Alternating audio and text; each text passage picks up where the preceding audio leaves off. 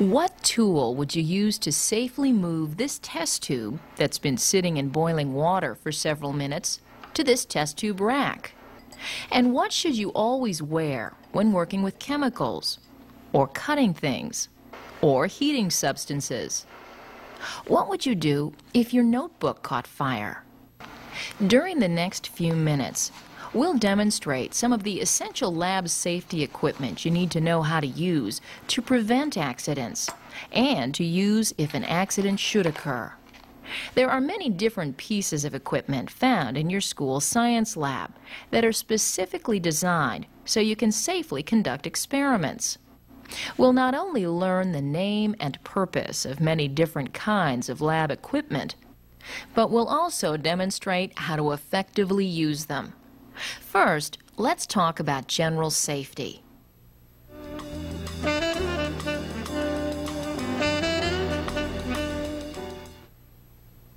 Rock climbers are people who enjoy physical challenges and adventure, but they're also people who are very aware of safety.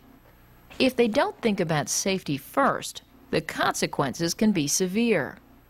Whitewater kayaking is also an exhilarating sport that requires strength and skill. Experienced kayakers are well aware of the dangers of the sport and think about safety first. For this reason, kayakers always wear a helmet and a life jacket.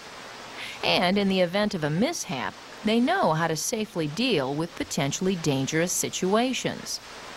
Scientists also think about safety first, whether it be their own physical safety, the safety of others, or the safety of their equipment.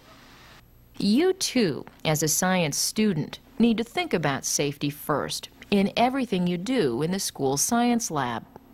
Accidents you cause can be annoying, embarrassing, and maybe even painful. Damage to equipment can be expensive and dangerous.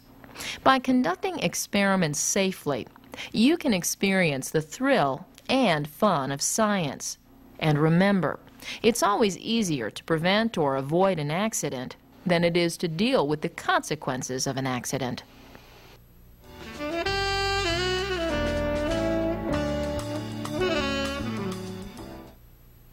Believe it or not, one of the safest things you can do in the science lab is to dress appropriately.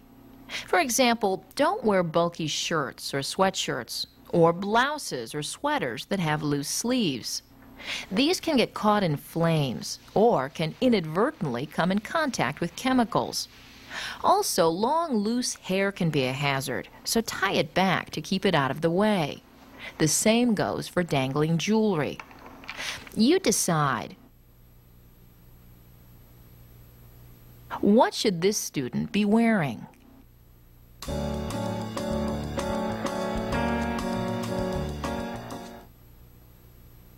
That's right. This student should be wearing protective goggles. Protective eyewear is one of the most important pieces of science equipment and should always be worn when using chemicals or when cutting things to avoid the danger of pieces getting into your eyes. Remember, protective eyewear is only protective if you're wearing it. While wearing a pair of goggles may feel awkward at first, after a few minutes, you won't realize you're wearing them. The same holds true for a lab apron or a lab coat. These are worn to protect your clothing from chemicals or stains. On occasion, your teacher may also instruct you to wear gloves to protect your hands from harmful substances. Protective gloves come in the form of thin, disposable ones or thick, non-disposable gloves. These are some of the more common types of science safety equipment worn in most school science labs.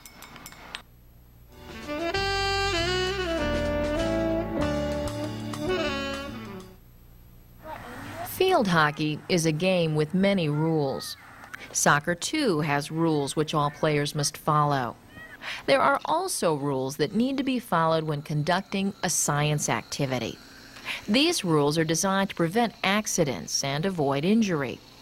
One of the most important rules is to always follow directions. If you don't understand something, ask your teacher to explain. Another very important rule is to keep a neat workspace.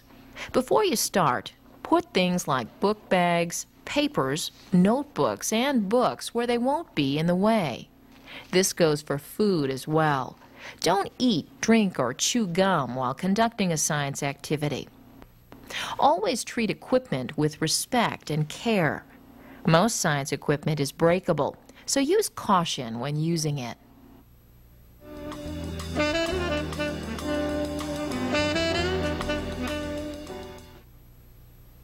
You compare.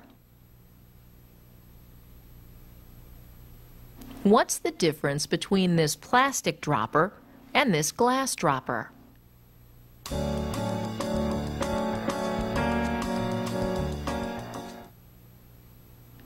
The plastic dropper doesn't break when dropped, but the glass one does break. All glassware, including beakers, test tubes, flasks, slides, and graduated cylinders, are fragile. Breaking glassware is one of the most common laboratory accidents. However, there are a number of things you can do to help prevent such mishaps. Place glassware a safe distance from the edge of the table so it won't inadvertently be knocked off. When moving cool glassware, always have dry hands and make sure the glassware is dry. Wet glassware is very slippery. When grasping glassware which has been heated, use beaker tongs or test tube tongs as seen here. One of the unique properties of laboratory glassware is that you can't tell if it's hot or cold. This is because it doesn't change color or change shape relative to temperature. Always assume glassware is hot, unless you're absolutely sure it's not. If you notice glassware that's chipped or cracked, tell your teacher. Cracked or chipped glassware is much more apt to crack or break further when placed under stress. Traditional thermometers are made of glass. While it may be tempting to stir a mixture, such as this ice and water mixture, with a thermometer, don't. Thermometers are not designed to be used as stirring rods. Use a stirring rod that's specifically designed for this purpose. If glassware should break, immediately tell your teacher. Don't try to clean up the broken glassware without first telling your teacher, and follow your teacher's instructions for a safe cleanup.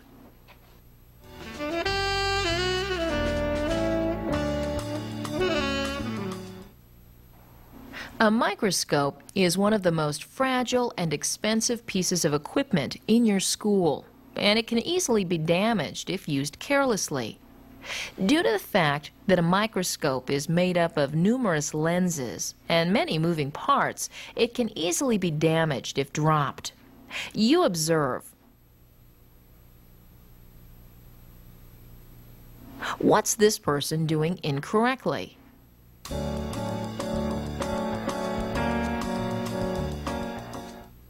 That's right. This student is only using one hand to carry the microscope.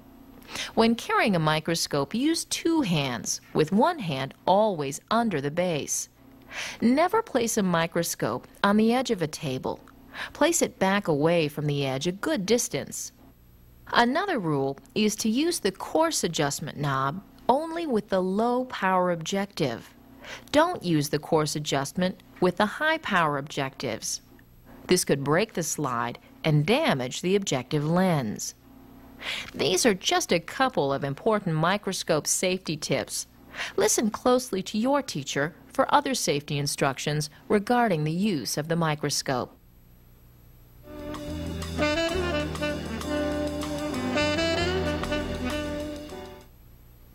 There are many different tools in your school science lab for measuring length, including rulers, meter sticks, and measuring tapes.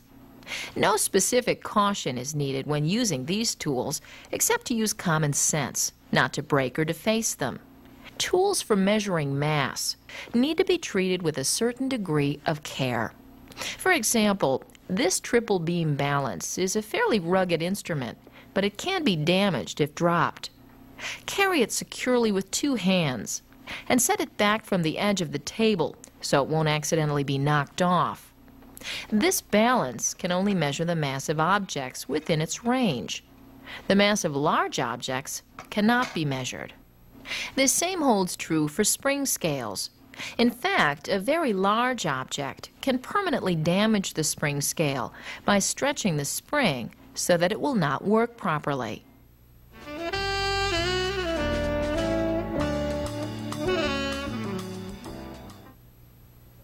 If you've ever burned your skin while cooking, working on an engine, or while using fire, you know how badly a burn hurts. Burns are not only painful, but they can be very dangerous. This is why the use of heat in the school science lab is a serious matter and should be used with extreme care. Remember, whenever heat is used, wear protective glasses or goggles. An open flame, such as a candle or gas burner, can be a real hazard. Take care to prevent clothing, hair, or jewelry from coming into contact with an open flame, and never reach across an open flame. Always place a burner or candle on a stable surface, and make sure it's well away from combustible items such as paper or chemicals. Instead of using open flames, your school may utilize hot plates, such as this one. Hot plates don't pose some of the hazards of open flames, but they can be dangerous. You observe. Is this hot plate cold or hot?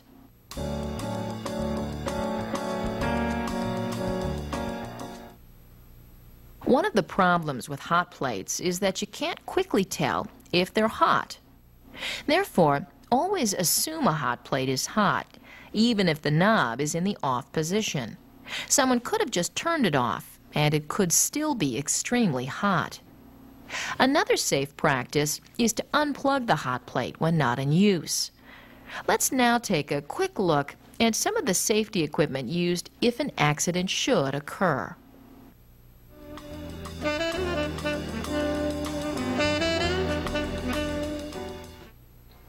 Up to now, we've primarily talked about ways to prevent accidents. Most accidents can be prevented, but unfortunately, accidents still do happen.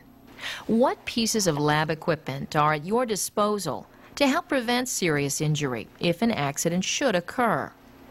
When an accident occurs, the first thing you need to do is tell your teacher.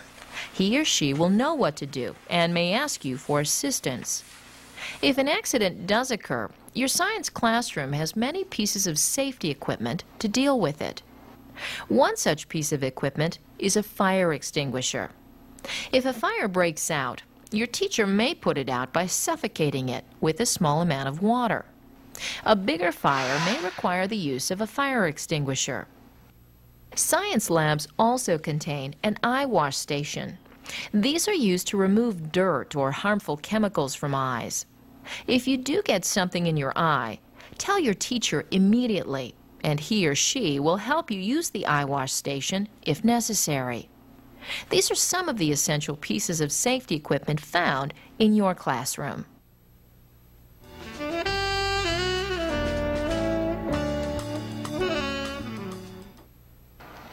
During the past few minutes, we've focused on the safe and effective use of common lab safety equipment. We began by stressing the importance of always thinking about safety first, and the necessity of trying to prevent accidents from happening. Dressing for lab safety was demonstrated, and some of the fundamental everyday safety rules were explored. Specifically, we discussed the safe use of glassware, as well as the common safety concerns of microscope use. The various dangers of heat were highlighted, with special emphasis on how to use specific equipment designed to work with heat. Finally, we discussed some of the equipment in the school science lab used in the event of an accident, including the fire extinguisher. So, the next time you do an experiment, use a microscope, or look around the school science lab, think about some of the things we've discussed during the past few minutes. You just might think about lab equipment safety a little differently.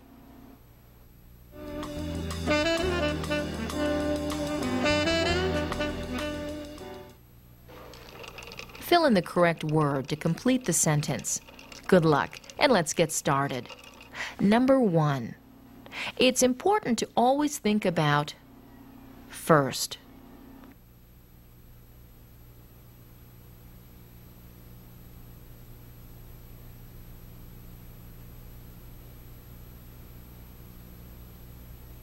Number 2. Before an activity, you need to, for safety.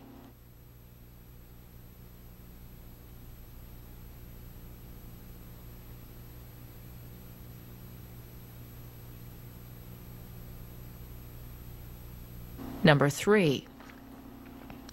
Always wear protective when using heat or chemicals.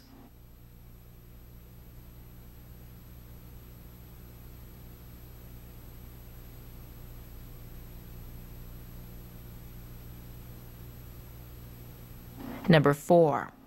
If you don't understand directions, your teacher.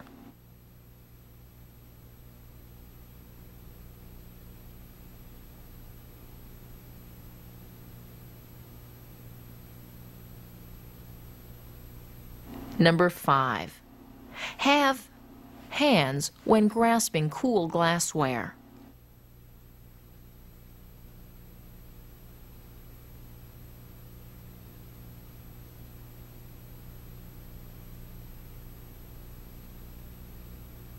Number 6. Use hands when carrying a microscope.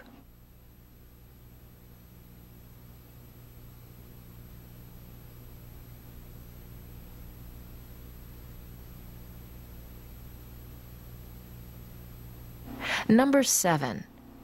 Only use the adjustment with the high power objectives.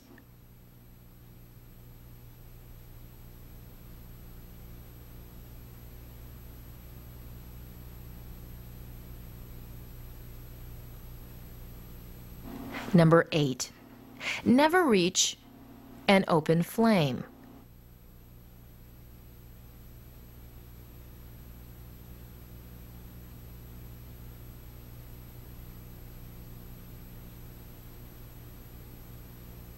Number 9. Always assume a hot plate is